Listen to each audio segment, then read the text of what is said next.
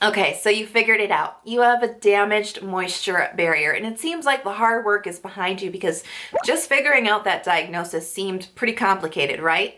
And now it's time to build a routine to heal your skin. But it's not as simple as that, is it? There's a whole confusing world out there of products that can possibly help you heal your moisture barrier. And I know how confusing it is because I've done it. I have had a damaged moisture barrier and I've actually been able to heal it. So give this video a big thumbs up because today I'm going to share with you the products that I personally use to heal my moisture barrier. But not only that, I'm going to teach you the ingredients you want to look for in products that are going to really help to feed and heal your moisture barrier. Plus, I'm going to teach you how to put all of these products into a really effective routine. Because the thing is, you 100% can do this. You can heal your moisture barrier, but it just takes a little patience, the right mix of products, and a little bit of knowledge.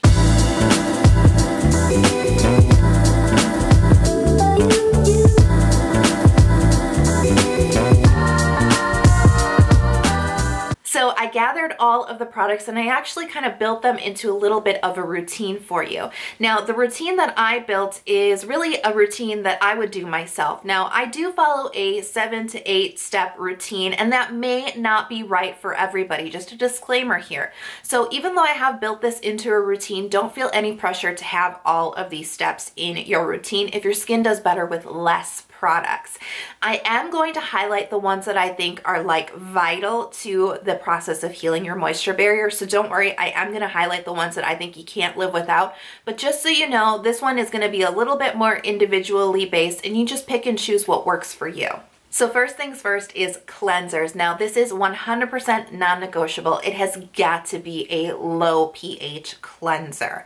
Now here's the thing about low pH, in case you're just like, what the heck? I don't understand why I need that. Low pH is important for all skin types and all skin conditions because you want to maintain your skin's natural pH level. When you start to raise the pH level of your skin past the normal 5.5 range, you start to open yourself up to irritants and bacteria. And this is on normal skin. But because you have a damaged moisture barrier, you have to remember your barrier is not protecting you from those things even at the regular pH level. So when you're starting to raise your pH level and kind of raise the acid mantle on your skin, you're actually going to open yourself up to even further damage and further irritation, which is absolutely not what we want to do. Cleansing can actually be a very stripping process. So number one, your cleanser has got to be low pH. Number two, it has to be free of any other possible irritants. Now, some of the most popular low pH cleansers like Cosrx Low pH Good Morning Cleanser actually contains tea tree. Generally speaking, tea tree is a great ingredient, gentle and effective for acne, but your skin is vulnerable. It is in a damaged state and we cannot include any possible irritants in a skincare routine. And that's why I actually recommend the Make Prem Save Me Relief Moisture Cleansing Foam. This is low pH. It tests at 5.5, which is that perfect level, but this doesn't contain any essential oils. It contains no stripping or astringent ingredients, and there's no tea tree oil in here. This is just a very thick foaming cleanser that is very gentle on the skin. It's going to maintain the little bit of moisture that you have on your skin. Now, masking can be a really great option for you guys when you are dealing with a damaged moisture barrier. And I really do prefer wash-off masks when my skin is in a damaged state rather than sheet masks. Now, sheet masks are great. Do not get me wrong on that, but the general behavior behind sheet masks is we're using different ones every night, right? Different brands, different with different benefits to them, different ingredients. And because sheet masks can really penetrate deeply into the skin, some of those ingredients could be possible irritants. And it's not always a good idea to introduce so many like new ingredients or different ingredients in your skincare routine. So I actually like to lean on wash-off masks instead. Now, there's a couple of reasons why. First off, you know, moisturizing, I'm talking about moisturizing wash-off masks. I'm not talking about like pore cleaning wash-off masks. No clay masks, please. I'm talking about masks like the I'm From Honey mask. This is incredibly moisturizing to the skin. It has hydrating properties and it's very soothing and calming because honey is just generally a very soothing and calming ingredient. These are the kinds of masks I'm talking about. Now, these masks are great because they infuse your skin with a lot of moisture and they can actually help to calm down irritation. Now, the thing is, you're really struggling with your moisture levels to begin with. When your moisture barrier is damaged, you're just constantly losing moisture and hydration out of your skin. And really the goal is to maintain as much moisture as you heal, right? So wash off masks can be a great kind of like foundational start to your skincare routine to kind of just give you a moisture boost. But beyond that, I actually like to use them for a little bit of a trick, because the thing is, when your skin is vulnerable, hot water is actually very damaging to your skin. It is actually just very stripping to your skin. Even in a normal state, hot water is not good for your skin, but when your moisture barrier is damaged, we really want to avoid hot water because it can easily zap all the moisture out of your skin quickly. So you always want to wash your skin with room temperature water if possible. Even cold water is great. But what about the shower? What about the bath, right? Because even though it would be easy for me to say take a cold shower and then move on to the next portion of this video, but nobody wants to take a cold shower, at least I don't. So I do, as much as you can lower the temperature, definitely do that. But what I do like to do is use wash off masks. Now I actually leaned on this one quite a bit during my moisture barrier issues. And what I would do is put this on before I got into the shower, get into the shower, wash up, shave, wash your hair, and then don't try as much as possible to not get water on your face. Then when you're about to get out of the shower, rinse your face off with water. It's going to protect your skin. It's going to create a protective barrier that's going to prevent the moisture from coming out of your skin. So I actually highly recommend this mask as a possible option for that. But I recently discovered a product that actually has this trick in mind, and that's the Make Prem Wonderful Me In Shower Face Pack. This functions exactly the same way. This infuses your skin with moisture, but because it is actually made for the shower, a couple of things. You can keep it in your shower because of the bottle, right? This is waterproof. But because it's made for being used in the shower, it's going to cling to your skin just a little bit better than the honey mask. Although if you have something like this on hand, this works just fine as well. Okay, warning, this is one of the steps that I think is completely essential to moisture barrier repair, and I'm talking about toners. Now this is really important because my philosophy for healing your moisture barrier comes down to two steps. It's about adding all of that hydration and moisture back into your skin. So first step is to just kind of really quench your skin, right? You want to layer back in all of that water and moisture because your barrier is not working properly. When your barrier is working properly, it works to hold all the good stuff into your skin and keep all the bad stuff out of your skin. But the easiest way to remember it and to think about it is the fact that if your moisture barrier is damaged, you want to think about it as having holes. Instead of being a complete barrier, we've got holes now. And that's where all the good stuff that's being held into your skin can actually escape through. And this is something that we really need to battle against. This is something called transepidermal water loss. It's normal for it to happen in, in day-to-day life, but it is completely like accelerated and very extreme with damaged moisture barriers. And this is the number one thing that we want to protect our skin against, because the more moisture we lose, the more irritated our skin becomes, the more dull our skin becomes, the more acne we start to get, the more irritation breakouts we start to get. So we really want to guard against this. So first step is to add in a lot of hydration, and then the second step is to seal that hydration in. So foundational steps are definitely going to be toners because they can penetrate deeply into the skin to hydrate them.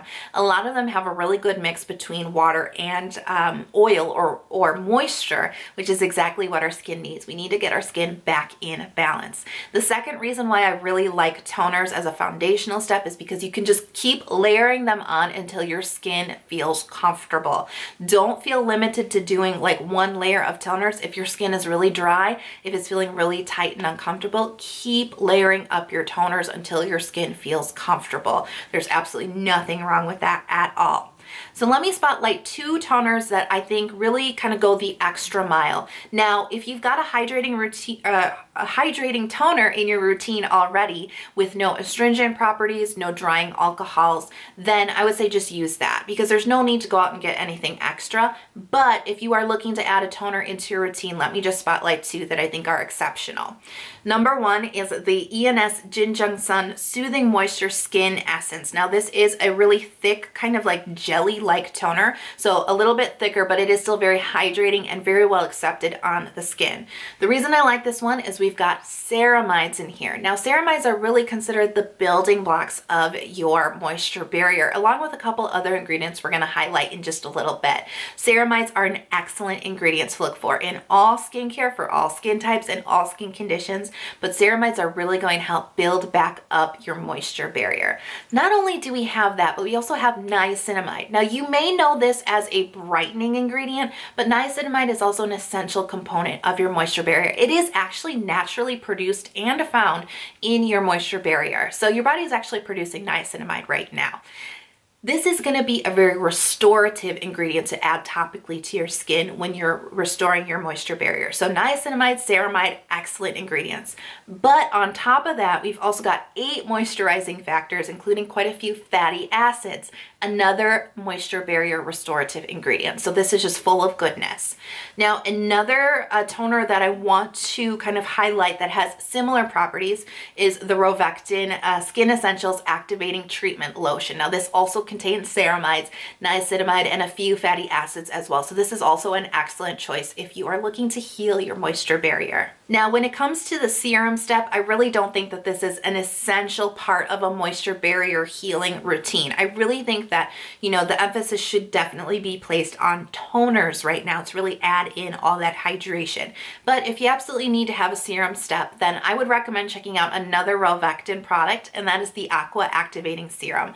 Now, I really like this one because this has a lot of hydration, but it also contains niacinamide, and it also contains a lot of good starting occlusive ingredients, and that's going to be good because the next essential step to healing your moisture barrier after you add the hydration is to start sealing it in. So this could be a good functional choice for a moisture barrier healing routine. Okay, warning, I have another essential step for you guys, and this is what I call a treatment step. Now, the reason I call this a treatment step is because the products that I'm about to talk to you about are solely focused on healing your moisture barrier. These are no-brainers. We have to have something like this in our healing routine. So the one product that I would probably say, if somebody said pick one product that healed your moisture barrier, how did you do it? I would say it was Stratia Liquid Gold. This is pure liquid gold. This is definitely the product that I would recommend. If I could only tell you one, I would tell you this one. And here's why. Number one, this product is solely focused on healing moisture barrier. Number two, it contains what I call the holy trinity of ingredients. Now, as I mentioned before, you definitely want to have ceramides in your routine because that's an essential building block to your moisture barrier.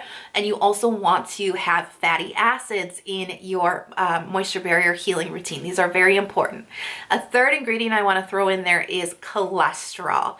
Now, these 3 ingredients, ceramides, fatty acids, and cholesterol, are proven to work really well together. They actually boost the results. Because the thing is, ceramides are beautiful, do not get me wrong, but they cannot do it all on their own. They really do rely on other supporting ingredients to really boost the results. So these 3 are actually proven to really help repair them, not just support it or strengthen it, but to repair it, to rebuild it.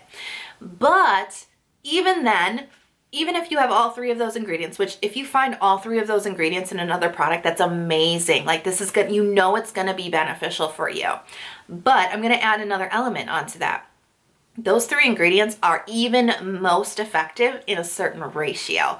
And here's the thing about ingredients. There's no ratios on the ingredients list. It's really hard for us to know that, right? We're not, you know, we're not like beauty chemists. We can't just look at an ingredients list and know ratios, right? So the thing that I like about Stratia Liquid Gold is it has all 3 of those beautiful ingredients that you absolutely want for your moisture barrier healing routine, but it does have the correct ratio. This is called the golden ratio. And Stratia Liquid Gold has that. So this is really the highest quality product for healing your moisture barrier because the ingredients are there and the ratios are there. To top it off, we've also got a whole bunch of other moisture barrier loving ingredients. It's jam-packed full of just goodness for your skin. So I cannot recommend this any more. This stuff is beautiful. Now, I just want to highlight another product. This is pretty brand spanking new, and I've only just recently started to use it, but I do want to highlight it as a barrier healing specific product, which even though a lot of products claim to have barrier benefits to them, they aren't necessarily focused on healing your barrier. There's a big difference there. So I do want to highlight one other product that is like solely made to heal your barrier. This is a pretty new one. This is from Krave. This is the Great Barrier Relief. Now, this has a pretty similar ingredients list to Stratia Liquid Gold with a couple of different exceptions here, but generally speaking, the ingredients list here is all about loving your moisture barrier and building it back up. This is specifically recommended for people who have over exfoliated their skin. And we know that over exfoliation really just means a damaged moisture barrier. So I wanted to point this one out for you guys because this is also another great option for you. Let's talk about facial oils. Now, facial oils are something that I leaned on pretty heavily during my damaged moisture barrier time. And I really feel like oils helped me not only to heal, but they also helped to keep my irritation in check. And honestly, from day to day, the biggest concern that I had was keeping my skin feeling calm and not irritated, because that feeling was pretty terrible. And it would just bother me throughout the day. So I really find facial oils to be incredibly beneficial. Now, there is a whole world of facial oils out there, so how do you figure out which one is right for you? Well, the easiest way to break it down is going to be between the fatty acid profiles of different oils. Sounding a little complicated, I know, but just stick with me.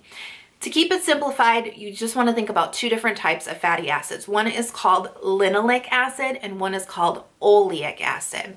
Now, linoleic acid is the one that we want to focus in on because linoleic acid is actually beneficial for healing your moisture barrier because it's going to really be able to dive deep into your skin and just kind of help repair the moisture barrier. And the best way to find that out if an oil does have a high linoleic acid profile is just to pop it into Google.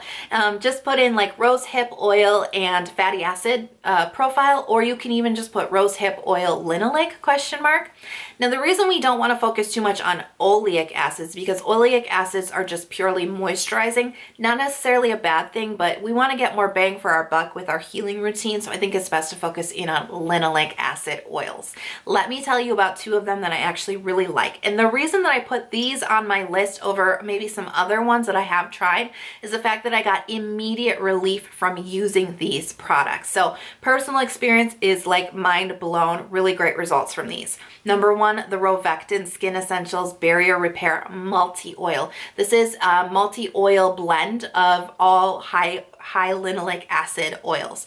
I put this on my skin during my moisture barrier issues and my skin just felt completely relieved. It literally said like, I heard that in my head when I put it on because my skin just felt better immediately. Now, another oil that I just want to quickly point out to you guys is one that gave me immediate relief on my skin. Not only that, but it also helped to make my skin look better during my moisture barrier issues because my skin was looking almost thinner and hollowed out because I just didn't have any moisture that was being held into my skin, and this immediately plumped up my skin. And that is Lumene. This is the Nordic Sea Arctic Berry Cocktail. This is, how cool is this, right? This is dual phase. So you shake this up and then you apply it to your skin. This is highly linoleic acid in here, and it is a lot more moisturizing than the Rovectin. The Rovectin is kind of like a dry finish, so if you aren't comfortable with like heavy oils on your skin, go for the Rovectin. The Lumene, a little bit heavier feel. It still absorbs in the skin really nicely, but it is a little heavier feeling oil. Definitely good if you're in a very severely irritated state. Next up is a moisturizer. Now, this is a very important step because you really want to start sealing in those layers, and oils are definitely going to help you do that, but moisturizers are really going to be the king here when it comes to creating that occlusive barrier that holds everything in place, right?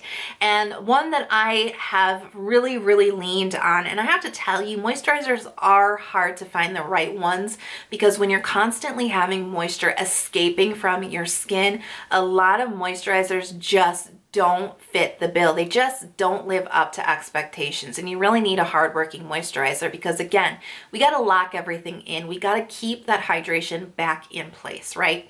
So really the only one that I can recommend like full-heartedly is the Cerave Moisturizing Cream. It's not glamorous, it's not pretty, it's not Korean, but it just gets the job done. Now, as I said, ceramides, fatty acids, and cholesterol are really a real gold standard that we want to look for when it comes to moisture barrier healing ingredients. And we've got all of that here in Cerave, plus a bunch of other great barrier loving ingredients. So this is really good. This also has some great occlusive ingredients that really lock down your layers and really keep them in place. And that is definitely something we want to do when we're avoiding transepidermal water loss. Now, sunscreen. Yes, sunscreen. Now, I know you guys are already wearing sunscreen, aren't you? Aren't you? I know you are, because sunscreen is pretty freaking important, right? I'm not going to go over why you should be wearing sunscreen, but I do want to touch on the fact that sunscreen is even more important when your barrier is damaged, because the UV light can actually penetrate your skin deeper, and the UV damage is going to be accelerated. And the UV exposure can actually set your healing progress back. What? Yes, sunscreen, we have got to be using it no matter what. Here's the thing though. When your skin is vulnerable, when your skin is irritated, it is possible that sunscreen is gonna make it feel more irritated. At least that was my case. I was actually starting to feel very uncomfortable wearing sunscreen because it just kind of was irritating my very, very fragile skin. So something that I want to point out to you guys is the difference between chemical sunscreens and mineral sunscreens. Now, I just have to cop up to the fact that I mostly wear chemical sunscreens, but mineral sunscreens are proven to be less irritating on the skin. They are 100% recommended for sensitive skin. And that is kind of how we want to treat our skin right now, is being sensitive. So I want to point out to you guys a really cosmetically elegant mineral sunscreen, and that is Make Preme. Make Preme makes some pretty good products for sensitive skin. Make Preme UV Defense Me Blue Ray Sunscreen. This is a mineral sunscreen. It has a really clean ingredients list, and this isn't going to be as irritating as some chemical sunscreens will be. And finally, it's very optional to use a sleeping pack at night, but I do find this to be very handy in the fight against transepidermal water loss. Now, if you aren't sleeping with a humidifier at night, I'd really recommend that you guys look into getting a humidifier to sleep with at night, because you spend so much time in your room sleeping, and that is really when a lot of your water loss is going to occur. So you want to make your environment as humid as possible. So sleeping with a humidifier is an excellent choice, but it's also not a bad idea to slap on a sleeping pack a couple nights a week to really protect your skin as you sleep, because really the goal here is to hold that moisture in as you heal, right? We want to lessen the amount of damage that is being done. So one of the sleeping packs that I really like to just lock everything in is the Cosrx Ultimate Moisturizing Honey Overnight Mask. Now, the reason that I choose this one is because it's a very simple ingredients list and it's pretty clean. There's not a lot of irritants here. There's no essential oil, something we definitely need to be avoiding right now. And as I said, it really just simply gets the job done of locking in your layers, hydrating your skin.